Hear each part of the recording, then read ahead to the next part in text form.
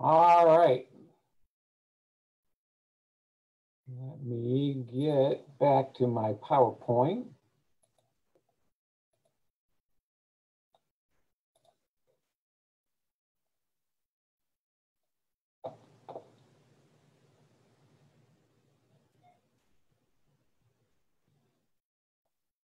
All right, so we should be live on Facebook.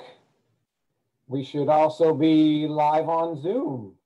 So we are ready to go. And today we are going to talk about Nebraska sandhills. And I guess I should say good morning to everybody joining us live on Zoom and also live on Facebook.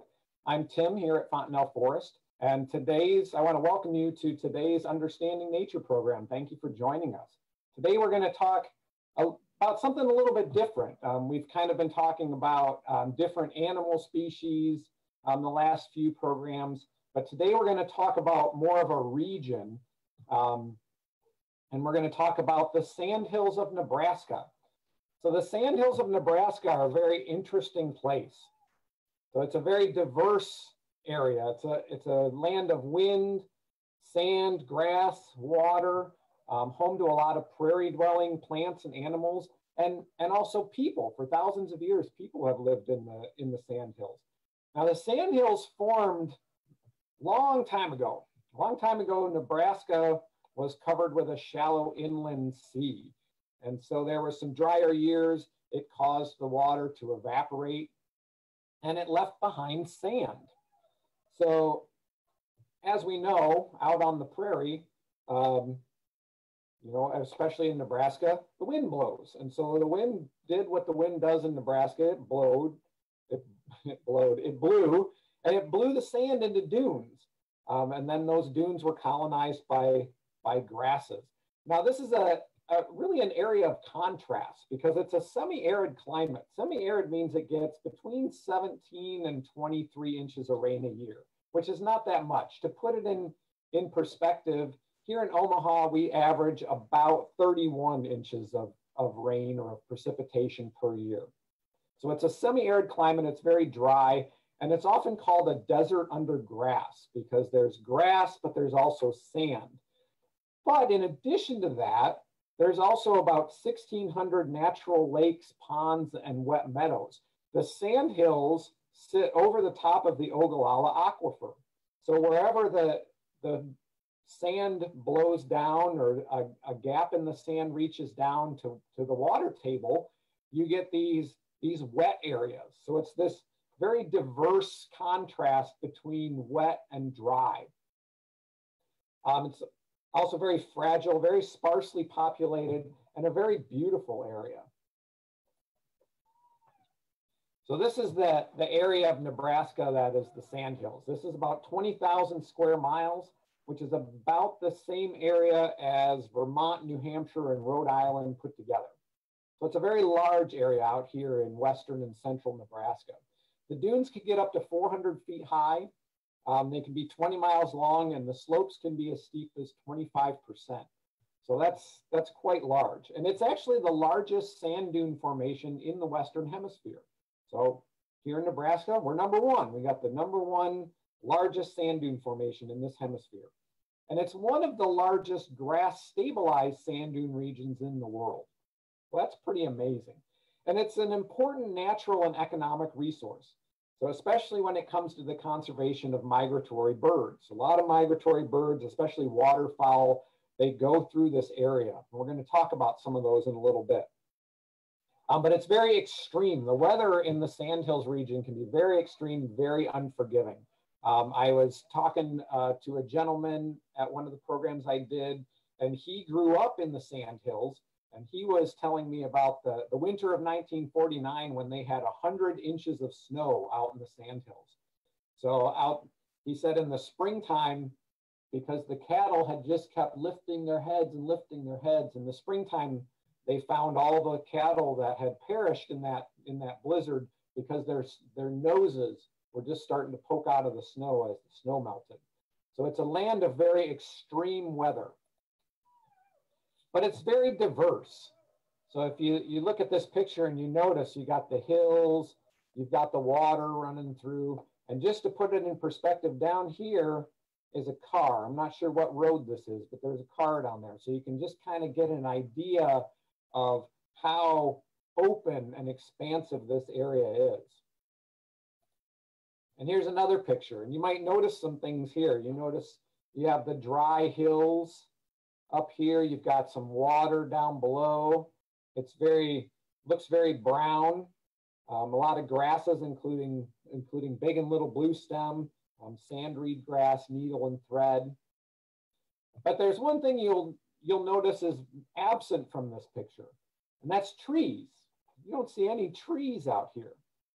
Now the settlers that were moving west from out east, we call Montana big sky country, but a lot of them got out here and they couldn't take the big sky. They were coming from the eastern part of the United States, which was very forested. And a lot of them had come over from Europe, which was very forested. So they got out here and there was not a single tree to be seen. So that was very hard for them to take. That's actually one of the reasons why people wanted to preserve Fontenelle Forest, was because it reminded them of those forested areas back east. Now, the history of the Sandhills includes people. So native cultures date back thousands of years in this area. Most were nomadic. They followed game herds. There were some villages and they grew some limited crops. But as you'll see, as we'll talk about later,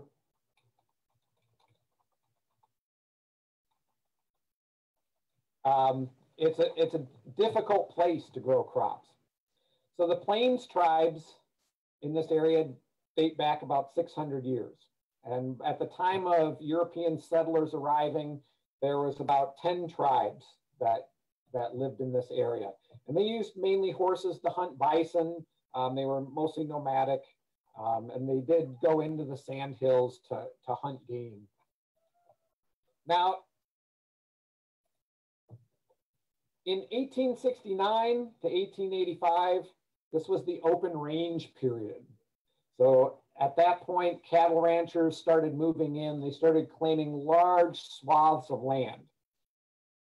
And the bison were gradually replaced by cattle as the primary grazers. And here's a rancher from the 1880s. So you can see he's got his lasso, he's got his pistol here, and he's got his rifle.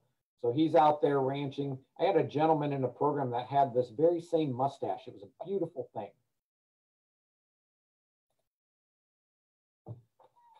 Now, the Homestead Act of 1862 let people claim 160 acres of land, and they had to work it for 5 years. And so a lot of these farmers started moving west to make their own way to claim these 160 acres. So a lot of farmers started moving out there.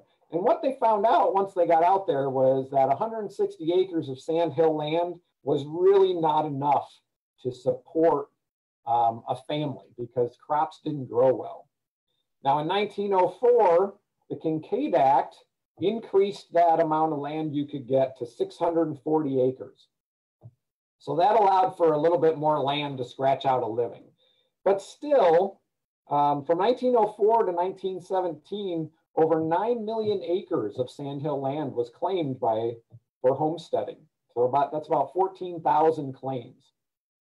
So a lot of them tried and failed to grow crops. It was just too dry. The land really lent itself to grazing.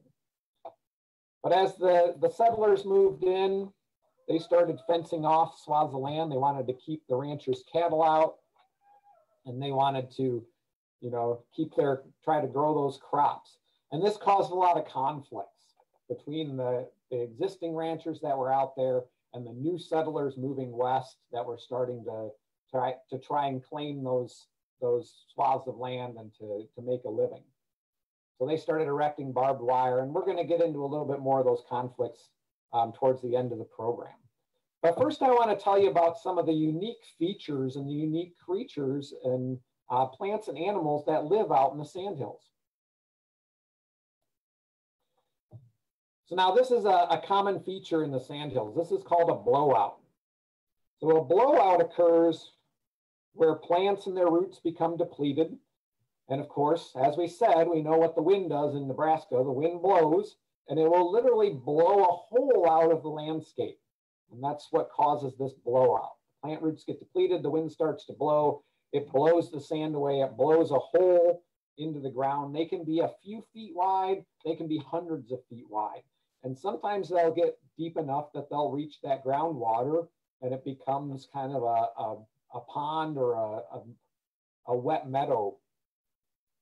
But it's hard for plants to reestablish in a blowout. Once the plant roots are depleted and this blowout begins, then it's very difficult for plants to get reestablished because the wind just keeps blowing and blowing. Now, ranchers are very careful about overgrazing because overgrazing can cause a blowout because that depletes those plant roots.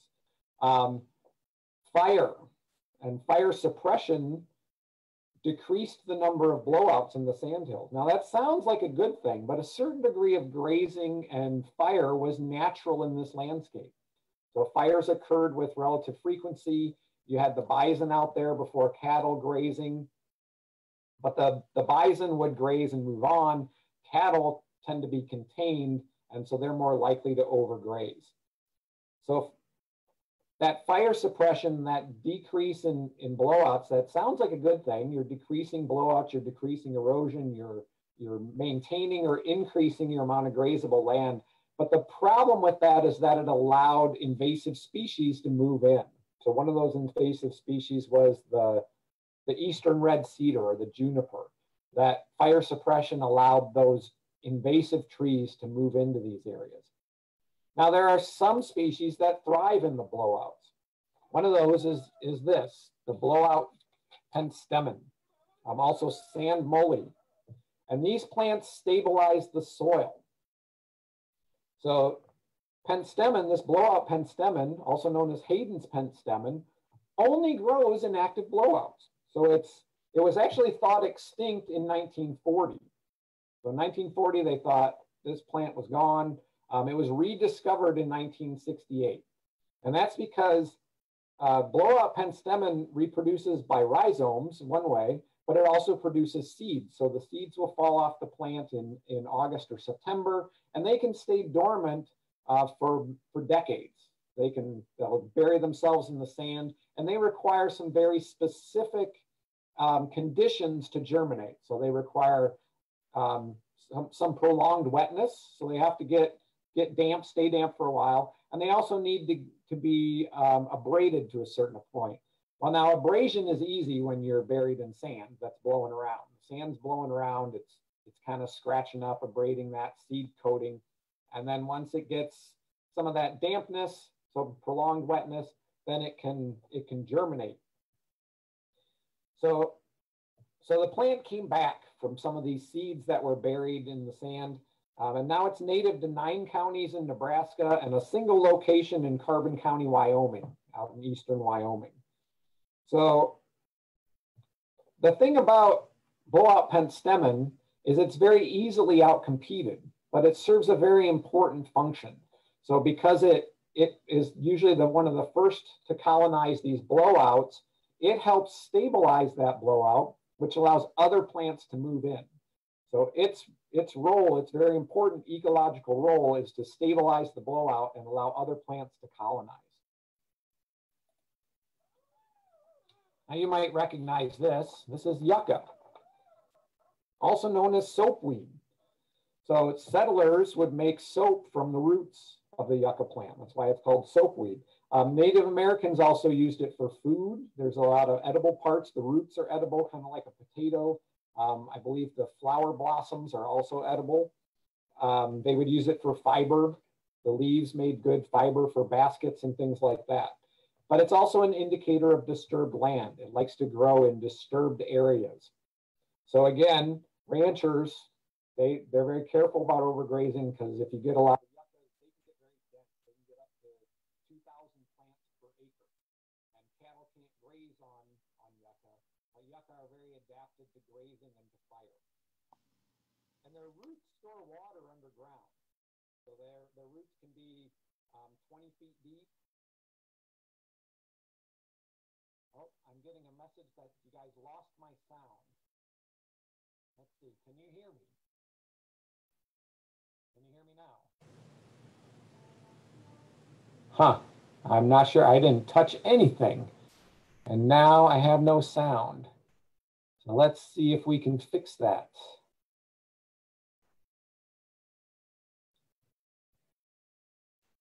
I'm back. I'm back. All right, I'm back. Hey, excellent. Well, sorry about that, a little technical difficulty. So I was saying that yucca have very deep tap roots. Their roots can go about 20 feet, and they can get that water from deep underground.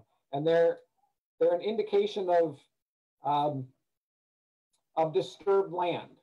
And they grow these beautiful white blossoms that grow kind of upside down. They're very fragrant, and they're very adapted to drought, to fire, and to grazing pressure. And one of the interesting things about the yucca plant is that they're pollinated by the yucca moth. So there are different species of yucca plant, and they're each pollinated by their own species of yucca moth. So they're totally interdependent. So after mating, the female yucca moth will gather pollen from one plant. She'll fly to another plant.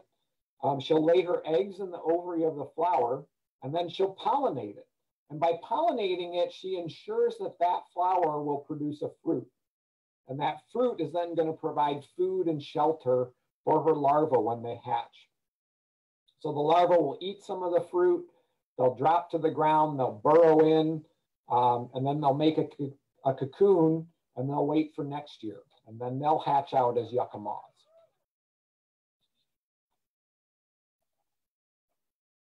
So another species that thrives solely in blowouts is the sandy tiger beetle. Now, worldwide, there's about 2,000 species of tiger beetle. In North America, there are about 100 species of tiger beetle. But the sandy tiger beetle is restricted to blowouts. So they're very sensitive to disturbance. And they are an aggressive predatory beetle.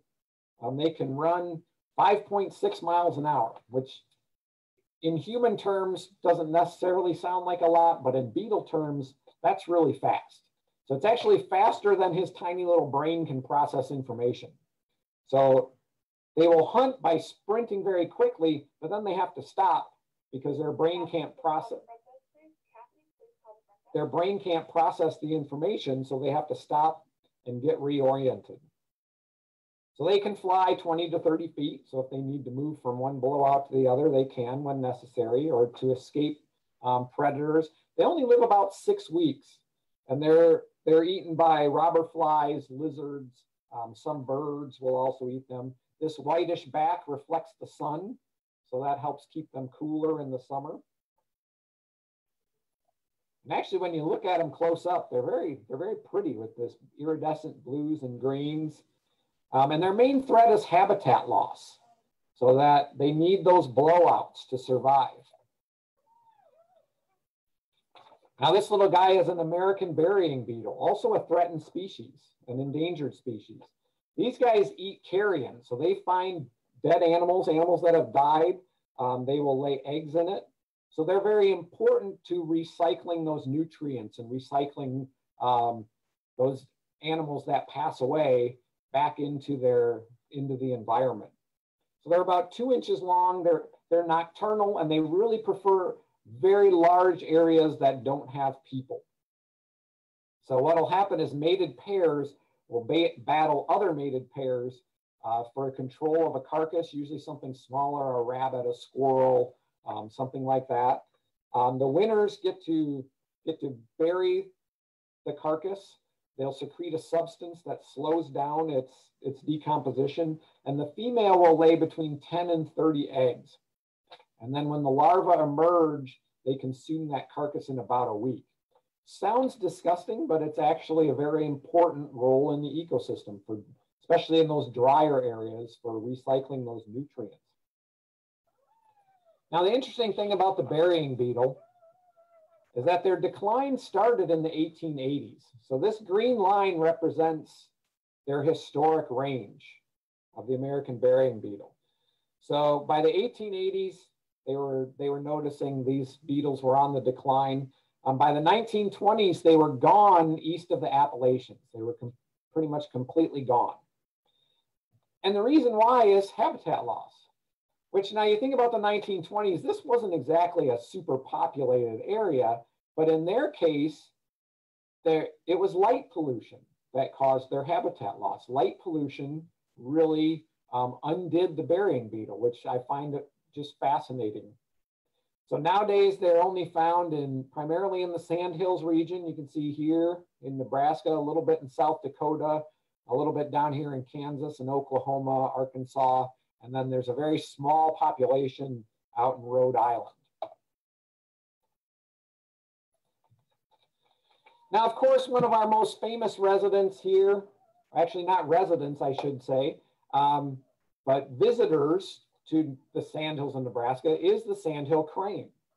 So the sandhill crane, I find fascinating. It has sandhill in the name, but what most people don't realize is sandhill cranes don't live here. Sandhill cranes don't live here. They don't nest here. They just stop by. Now, cranes as a species have been around for about 34 million years. They're one of the most successful and oldest forms of life on the planet. The sandhill crane in North America, the sandhill crane in particular, really hasn't changed much in about 10 million years. They've been around largely in this form for 10 million years. Now, unlike a heron, which they kind of resemble a heron, they don't actually feed in the water. They'll forage for grains, insects, and other invertebrates in the prairies and the grasslands. So they don't, and marshes, but they don't really spend as much time in the water as a heron would. They roost in the water at night to be safe from predators, but during the day, they're usually up here in the grasses foraging for insects and grains. And I actually have, this is a model crane here. So you can kind of see how big they are. And there's his head and body compared to me. Here he is next to me. And this is just a plastic model. But they're pretty good size.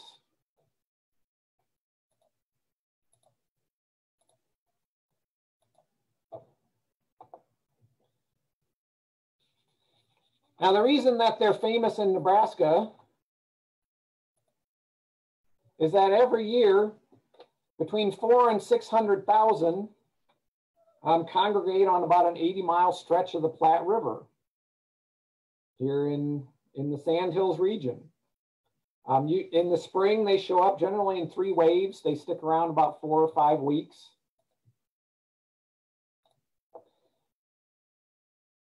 They start in mid-February and they leave by the middle to end of April. And the reason they come here in the spring is to fatten up. So they come up from their wintering grounds down here in Texas in the south, and they stop by this area of the Platte because it's a great place for them to fatten up. They like to fatten up on the waste grain, and they gain about 20% of their body weight.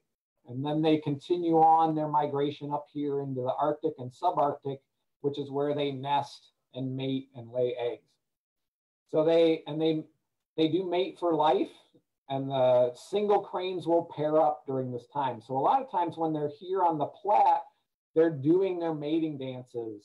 The single cranes are looking for a mate, so they're doing their mating dances. They're performing. They're very demonstrative. It's really a neat thing to see. Now, along with the sandhill cranes, about 20 million other birds kind of go through the sandhill area too on their migration. There's over 300 species that utilize this flyway and utilize the Sandhills region as a stopping point on their migration. That includes the 300 or so whooping cranes that are left, so a very endangered species. 90% of the white-fronted geese stop through here, about 2 million snow geese, 50% of all the mallards in North America fly through here. as well as bald eagles and a lot of other species. So it's, like I said earlier, it's a very important ecosystem, very important area for those migratory birds.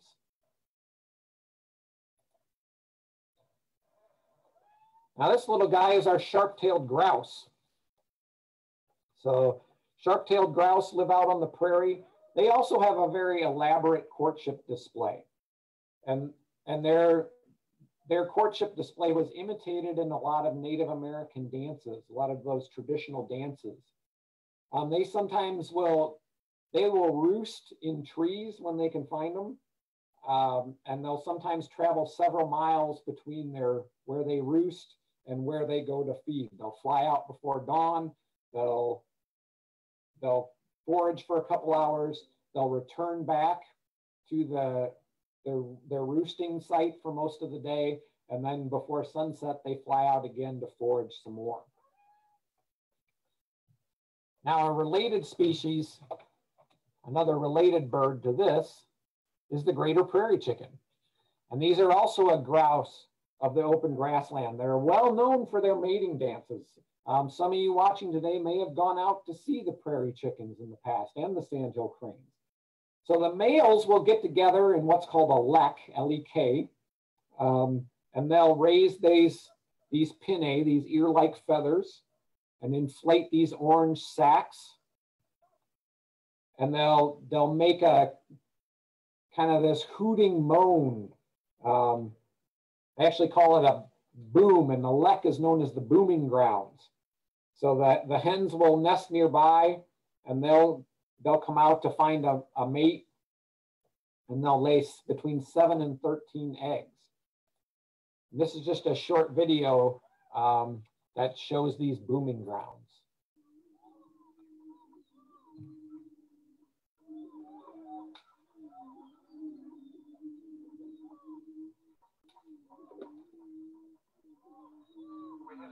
Of what we call chicken tours this spring. Ran for, I guess, about a week, maybe a little bit more than a week, during the early part of the greater prairie chicken booming season. So in the springtime, the males get together and create these leks or booming grounds where they display, they defend their little territories, and that's when the females come in and breed. And so it's a neat wildlife spectacle sort of event.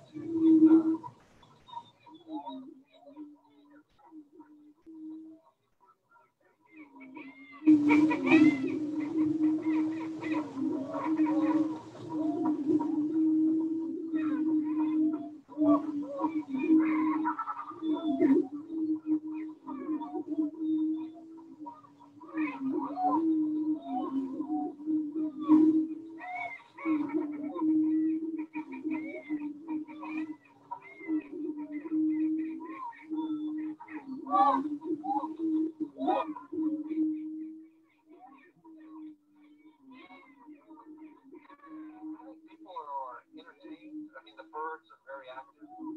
The males, again, kind of, who knows what's going on inside their chicken heads, but they perceive these leks or these areas where they display, where they do their dances. They perceive differences in value in terms of courtship. So the more dominant males occupy what's considered to be the primo real estate, kind of typically the center of those leks. And the more subdominant males are around the outside, kind of lurking in the grass, hoping they get an opportunity. But to us, it all looks fairly similar. So again, it's who knows how chickens are appraising the real estate, but they have a definite opinion on what's the higher value real estate out there. So they actively defend their little sub territories from adjacent males, and so there's a lot of booming where they're just locally displaying, and that's combined with the pirouetting and where they flip up their pinnae, their feathers on their necks, where it looks like they have horns in on their heads, and inflate their sacks. So there's a whole vocalization, physical display that's involved.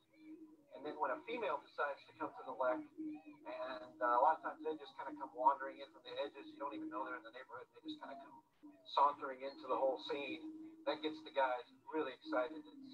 kind of like throwing gasoline into the whole situation. So that's when they really start displaying a lot. You'll get a little bit of combat between the males. It just kind of supercharges the situation because the females don't come in very often. So you got to make your statement when you have your opportunity.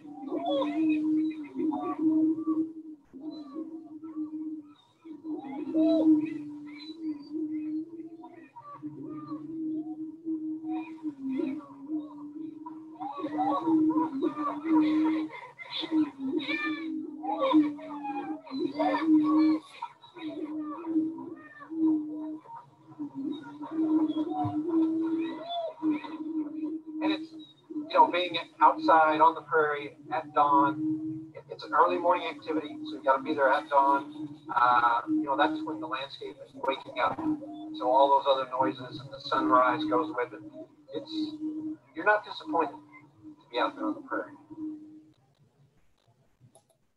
So I think my favorite quote is, you got to make your statement when you have the opportunity. So that's good advice. So another species we'll find out on the plains and in the sandhills is the western meadowlark. And this is the Nebraska state bird. They're often easier to hear than they are to see.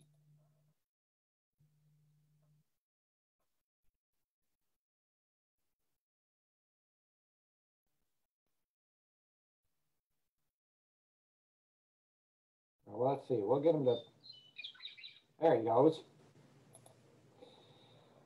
So these guys live in grasslands, meadows, pastures. They eat seeds and insects. They'll also eat grains, especially in the winter and early spring. And they'll probe the soil for insects. And what they'll do is they'll actually jam their beak in. They'll do it's called gaping. They jam their beak in and they pry it open, and that lets them get at some insects and things that others can't reach. And I've got a request to play the sound. Let me see if I can increase the volume on my computer, if that'll help you guys hear it.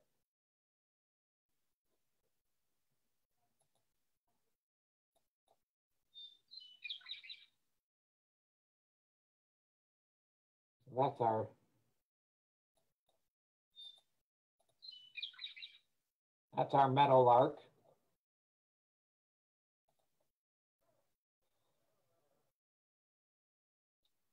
So I have here my stuffed meadowlark. You can kind of get an idea, about the size of a robin or a blue jay. Very beautiful, with that bright yellow front, kind of that black necktie. A lot of times you'll see these guys singing from a fence post, just like the one in the picture here.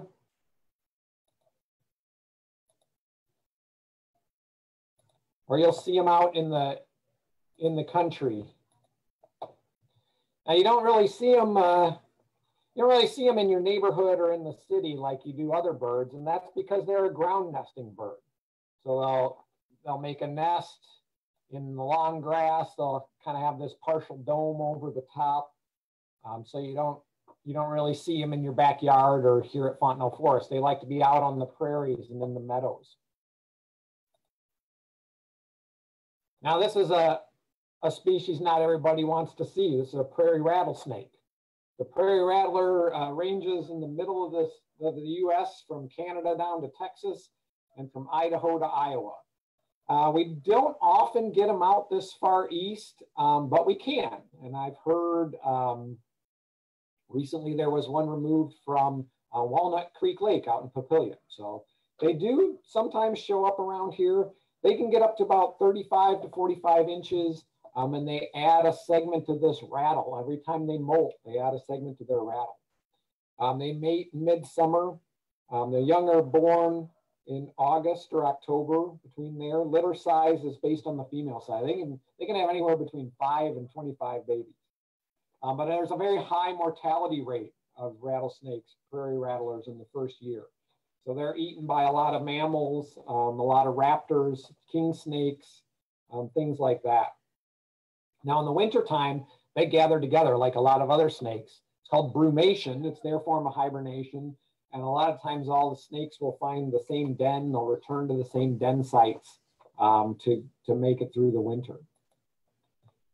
Now this is a Blandings turtle. The Blandings turtle is a species of semi-box turtle that lives out in the sandhills. So they've got this distinctive yellow throat and the speckled head, speckled carapace on their shell. And they live in these wetlands that are between the dunes. So they're nomadic, and so one of their biggest threats is habitat loss. They really need those interconnected wetlands in order to survive. And they're an omnivore. They eat some plants, they eat bugs, small fish, things like that. They're eaten by raccoons, owls, foxes, but they have a very long lifespan. They average lifespan of a Blandings turtle is between 18 and 22 years. And they can actually live up to 40. So very long-lived species. Now, of course, we have the coyote. I've talked a little bit about coyotes when we talked about wolves, but the Sandhills of Nebraska would have been part of their natural range. So prior to us eliminating wolves, coyotes were pretty much restricted to the Great Plains. So the Sandhills would have been great coyote habitat. Coyotes, some features of coyotes, they do run with their tails down. They're very vocal, of course. We have coyotes here in Fontenelle Forest. I heard them last night, yipping and yowling. Oftentimes they'll be solo. They sometimes get into family groups or family packs. And I have here a coyote pelt. So you can see, and my background is a picture of the sandhills, and you can see that this pelt, this coloring, this tan and brown and kind of blackish coloring would have been very, very good camouflage out there on the plains in those grasslands.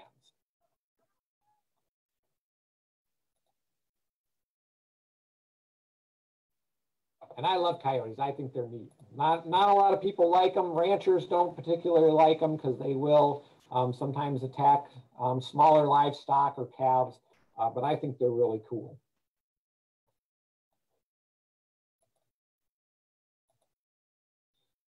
The bison.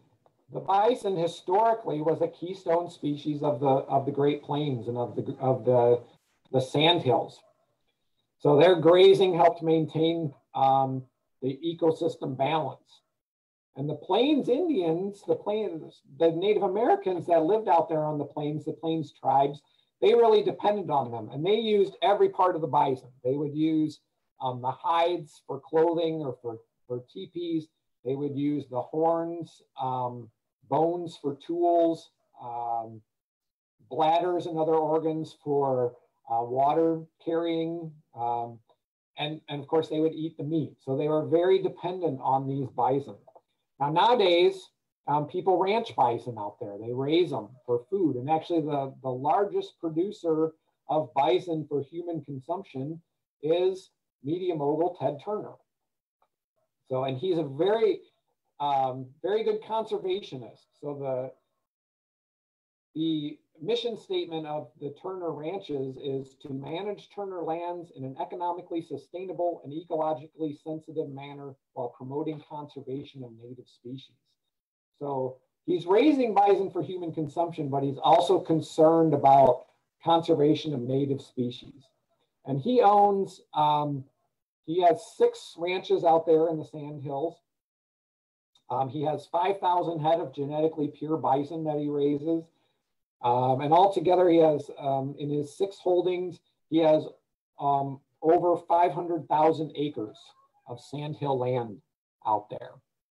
So there's a lot of species that live out there. Now, the other thing that happens, and I think this happens in a lot of the harsher types of ecosystems, is it breeds myths and legends and characters. So you may not know this.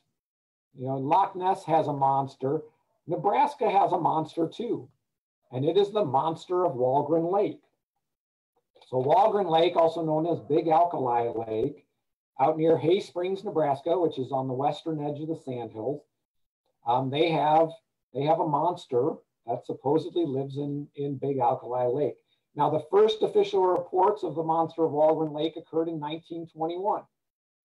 So in September of that year, the City Council of Hay Springs actually proposed taking a net and dragging it through the lake to catch the monster. Well, there was one problem with that plan, and that was they didn't have a net big enough, so they scrapped that plan. But in 1922, the Hay Springs News carried the headline, "Monster Seen at the Surface Again." And in 1923, the Omaha World Herald carried a story. A man named A.J. Johnson claimed that he and his friends saw a water monster. It was 40 feet long, dull gray or brown. It had a horn-like object between its eyes and nostrils, very similar to an alligator, but much larger and heavier. It emitted a dreadful roar, and it dove beneath the surface. Now, they actually they got a picture of this monster, and there it is. You can see it. It's variously been described as a large catfish, a large mud puppy, a giant horned alligator, a beast that devours livestock and waterfowl. Descriptions of its size varied from that of a yearling steer to 2 feet wide, 10 to 12 feet, or 40 feet long. And the one report said it spouted like a whale.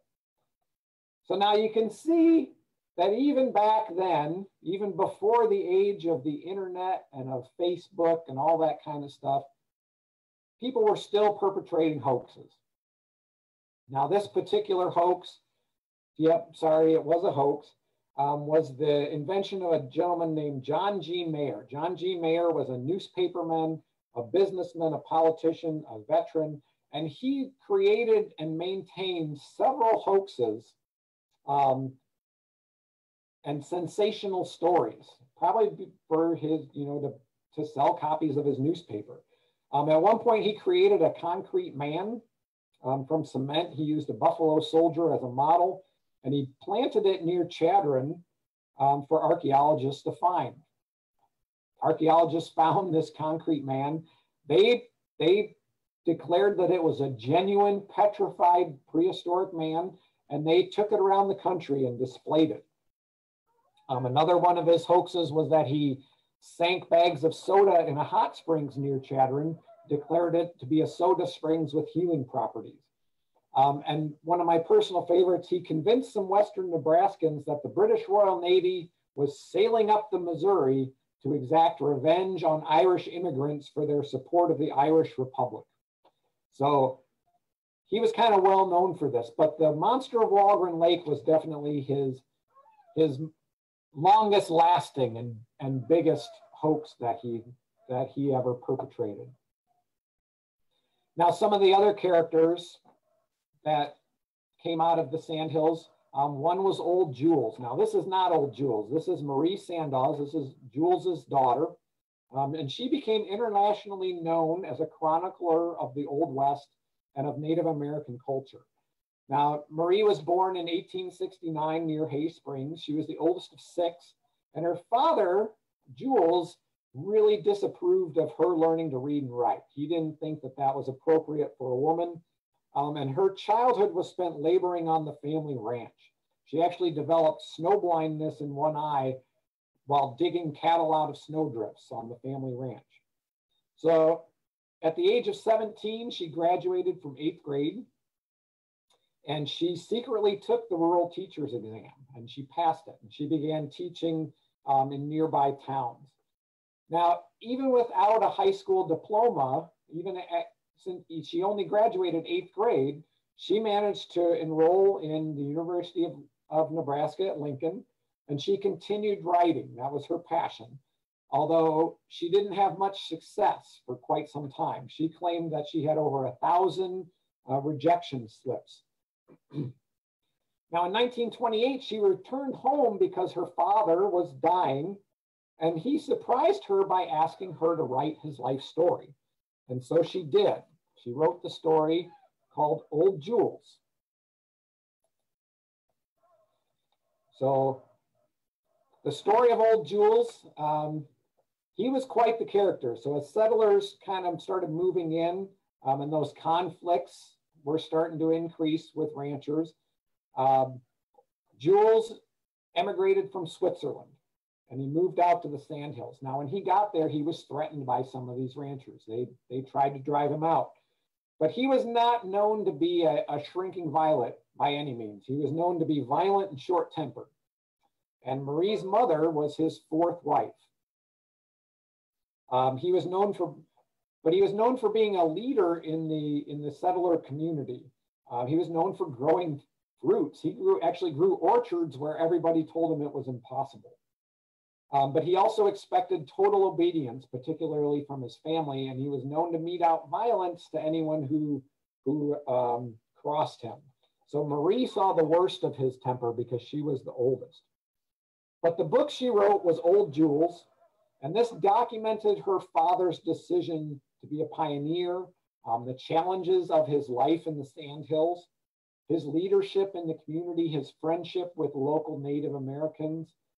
And by 1933, all the major publishing houses in the United States had rejected Old Jules. So she had 14 times her book was rejected by publishers. Now in 1935, she had revised it, and she got word that the Atlantic Press had held a nonfiction contest, and her revised manuscript of Old Jules had actually won the contest. So even then, though, she still had to fight the publisher. She had written the book in kind of a Western idiom, and they wanted her to make it all standardized English.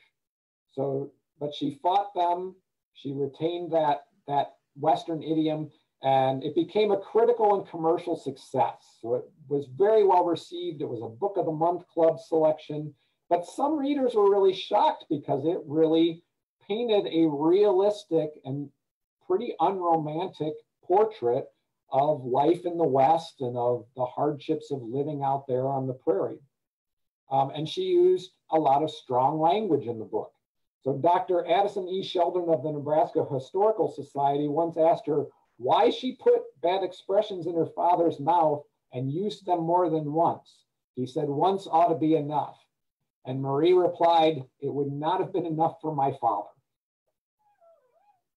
Now today, there's still a lot of ranching out there on the Sandhills. And most of the ranchers that live out there are conservationists. They're very careful about not overgrazing, about taking care of those native species. So I have one last thing to share. I want to end with a poem. And this is by A.B. Cox, a cowboy poet and third-generation Sandhills rancher. The wind, the grass, and the water, the things that never do change, they differ from season to season, but for eons are always the same. And the grass in summer is cattle, fat to the heart with the flower, and the deer, the coyotes, and game birds are fruitful ponds of the power. In winter, grass, brown, hard, and handsome, wind, biting, breathless and fresh. And water, cold, hard, and lonely, it puts the soul to the test. And when the wind blows my ashes through the bunch grass and settles in this prairie sand reed, and the water soaks my bones to the yucca, heaven is all that I'll need. Then spring comes and wind brings the water, and sun the mystery above. A waving patch of blue stem, I'm part of the land that I love. And then the cycle is over, the seed mixed with dew dung and sand, and life, so fragile with beauty, renews itself over the land. The wind, the grass, and the water, the essence of this sandhill land. I'll be here through the eons. You've mixed my soul with the sand. Well, again, I want to thank you all for joining us today, either on Zoom or on Facebook Live. If you'd like to become a member of Fontenelle Forest or make a donation, please feel free to visit our website or give us a call. Our front desk staff can help you with that. If you'd like information on programs like this one for your group, give me a call, send me an email, call Forest, they can get in touch with me. And lastly, I'd like to thank some of our Centennial sponsors here. Because of COVID and quarantining and everything, we weren't able to hold our traditional big fundraiser for the year. So these companies and people have generously kept us going so that we can keep bringing programs like this to you. All right, any questions? The poem author is A.B. Cox, that's C-O-X.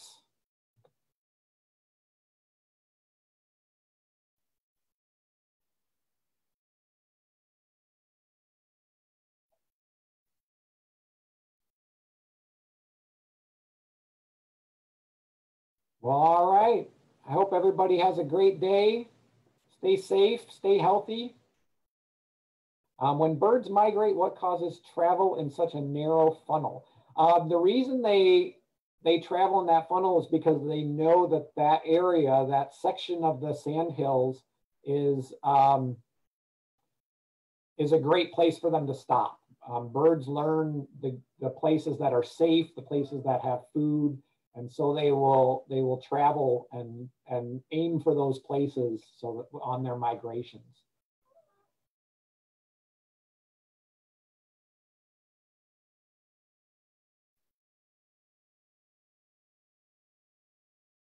How much of the Sandhills is public versus privately owned? I don't know. I would guess that a lot of it is privately owned. Probably most of it is privately owned land, ranches and things like that.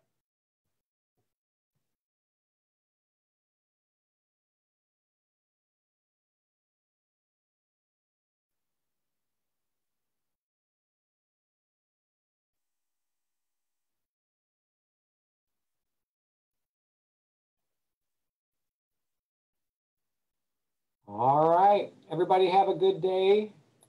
Stay dry, and we'll see you next time.